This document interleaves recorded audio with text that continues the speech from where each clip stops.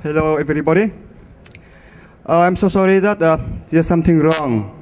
The next talk is without slide because something horrible happened. My machine, my laptop, which has all the slide inside, all the information and all the demo inside, is broken right before I come here. So the file system is broken and it cannot boot past the file system check. But anyway, my talk is only 50 minutes, so I do my best to present my talk without slide. So I'm very sorry and hope you understand. So my talk is about operating system. Fingerprinting for virtual machine. My name is Nguyen and Quynh. I'm from Japan. I'm working for research lab in Japan, and one of my research area is studying how to protect virtual machine system. And in my talk, I present how to fingerprint the operating system running inside virtual machine. So first, what is OS fingerprinting? I think everybody here knows that. OS fingerprinting means that we try to identify which operating system running on the target machine. And traditionally, people fingerprinting system remotely via network. For example, I have one machine over there, I have one laptop over there, a laptop here, and I want to know which OS running inside that machine. And traditionally, the way is that we send some craft packets to that remote machine, and we analyze the result sending back from that machine, and we can, from the network packets sending back, we can understand which OS running on that remote machine. So OS fingerprinting for a remote system like that is well known and old problems. So in this talk, I don't present that problem, but we propose new problems. So the problem is like this. You have one virtual machine system. You have one physical system. You manage that system. And on that system, you run multiple virtual machines. Okay? Virtual machine can run any OS. It can be Windows, can be Linux, can be BSD, can be Solaris, can be anything. And each OS can be any version, right?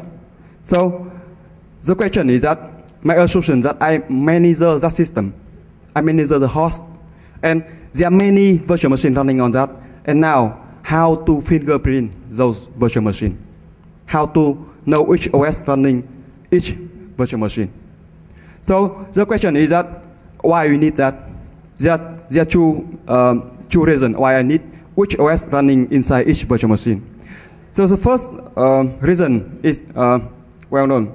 I want to protect virtual machine without knowing which OS running inside.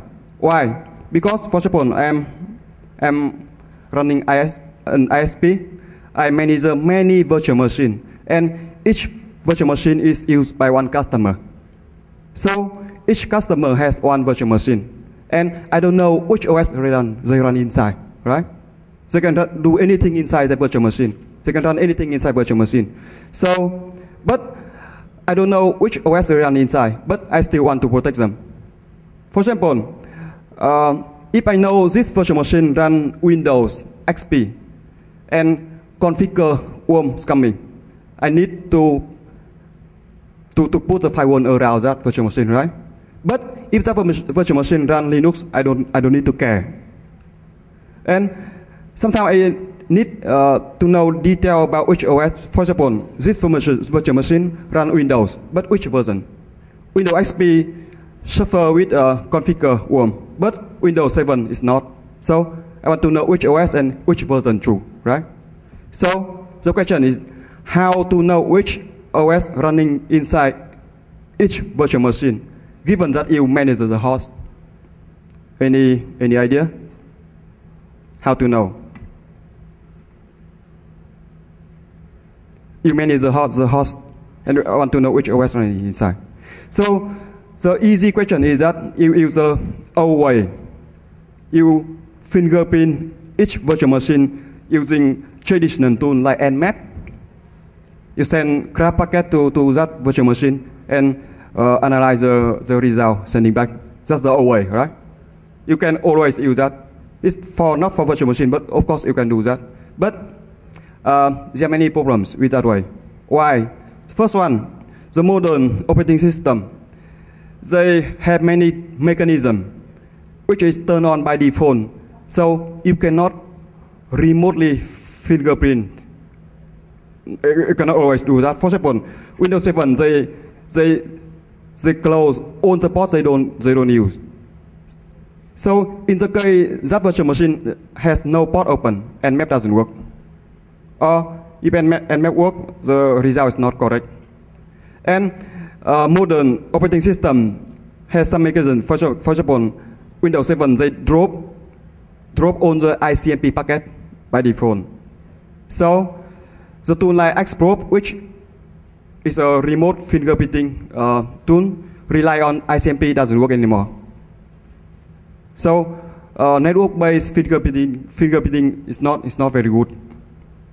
And finally, if you use Nmap to fingerprint the virtual machine, even on the same system, from host to the guest, Nmap take maybe 30 seconds or so.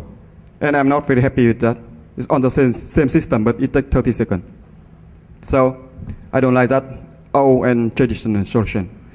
So there are two other ways. People propose two other ways, which is specific for virtual machine. The first one is you manage the host, right? And on the host you run virtual machine. So you can look inside the guest file system. It's doable. So the first way is that you look in the file system of the virtual machine and you analyze it to understand the file system content, and you can extract out some special file there to identify the OS. So that's doable too. But there's some problem too. First one is that you need to understand, the host need to understand the file system of the guest. That's a big problem. For example, if you run Hyper-V virtual machine and the guest virtual machine run Linux, there are 100 kind of file system on Linux, and there's no way for Hyper-V to understand all of them. So far, Hyper-V Windows only understand ext second file system, but how about others, XFS, JFS, and so on? There's no way to understand. Windows cannot understand that. So looking into the file system content is not good for some hypervisor. And the other reason is that if the file system is encrypted, there's no way to extract information now, right? So looking into the file system of the guest virtual machine is not good. The other way people propose is that you can look into the memory of the guest virtual machine. It's doable because from the host you can access to the memory on the virtual machine, and you can analyze the content of the memory to understand which OS run. But this way there's some problem too. Why? Because if you want to analyze the memory of the virtual machine, you need to understand very well about the OS internals of the virtual machine. You need to understand very well how the OS organize the object inside the memory. And for open source OS, it's doable. It's not easy, but it's doable. But for the closed source OS like Windows, it's not easy at all. So looking into the memory is not good either. So what to do now? Anywhere else we need to look to find the OS running inside the guest. So my solution is that I propose a tool named UFO. UFO, yeah. And UFO can fingerprint the virtual machine very well. It's very fast. It's much faster than Nmap. Nmap takes maybe 30 seconds or more, my tool take only millisecond, and it works with all the operating system.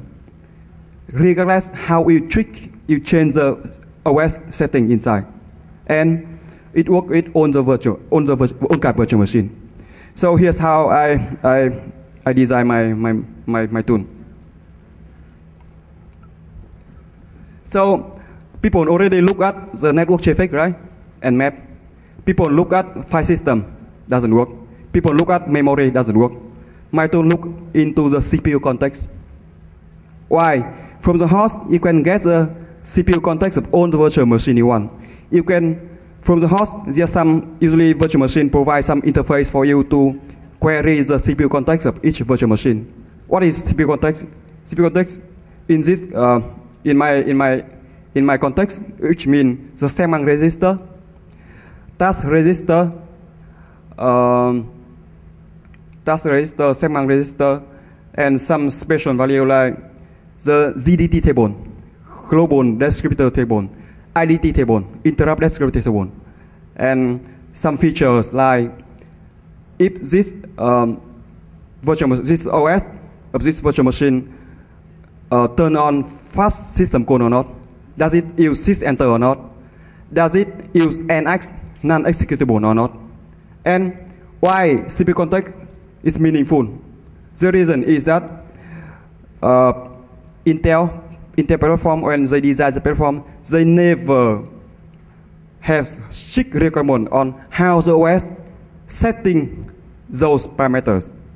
You can run the segment anywhere. You can set the GD table at any size. You can set the IDT table at any size. For example, on Linux, sorry, I don't remember correctly, but because I lost my slide. On Linux, the code segment run at the selector 158. But in Windows, the code segment in the ring 0 run at sector 8. So all of those things are different between OS. Each OS has different way to set those parameters. So my technique is that I query those parameters at runtime, and I match them with the database of signature. And I can fingerprint exactly the OS variant and OS version. It's very, very accurate and very fast in milliseconds. And the signature doesn't depend on hypervisor. It can be used for Hyper-V, for Zen, because on the hypervisor should provide some interface for you to query the CPU context. So the final question is that how to get the CPU context. For example, you know that one operating system uses code segment CS. In ring 0, it can be, for example, on Windows, it can be 8, number 8 selector, as a selector 8. But there's no guarantee that that's the only value.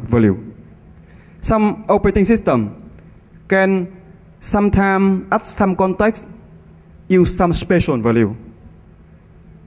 So how to get all the value that's possible, that's possibly used by the OS. How to know that? So the easy way is that you write a tool and you periodically query the context of the OS. You can get the CPU context, right? And periodically you query the CPU context, and you get the update value in the signature database. And that's not good. Why? Because even if your tool run very tightly, for example, it query every second for the CPU context, you can get many values for or specific OS context, but there's still some chance that you miss something. You miss something between the interval you query the CPU context. So writing the tool like that is easy, but it's not good. So in my solution, I profile the OS inside the virtual machine. I use QEMU. QEMU is open source virtual machine, open source emulator, and I can modify the source code. So I can profile the OS, and I modify the QEMU, run any OS inside QEMU, and my modification I modify the QEMU so it collect all those parameters whenever those parameters change. So I don't miss anything. So you can see that my way is very flexible. I don't need to know how the OS organizes the internal object. Just run it on my QEMU, which is modified, and it gets all the CPU context for me anytime the CPU context changes, and it automatically generates the database for me. So after that, for each OS, I have one signature, and I put all the signature in a whole signature database. And at runtime, I query the CPU context and match them against the signature database, and I can know which OS running inside that virtual machine. So that's how my tool work, and that's the content of my talk. And my tool will be released under open source ZPN license sometime this month, probably middle of this month, and it works for Zen very well, for Zen virtual machine very well. You can use it to fingerprint your OS, and it has many advantages. It's very fast, millisecond. It works with the signature also work with own kind of hypervisor, and it's even better. There's no way normally there's no way for you to set the OS to change those parameters. So there's no way to fool my tool. It's very hard. Normally this OS has no option for you to change those parameters. Yeah. So that's my talk. Any question? So I'm very sorry about the broken machine, but I hope you understand the talk without the slide. And in case you want to talk with me, you can speak outside of the room. Thank you.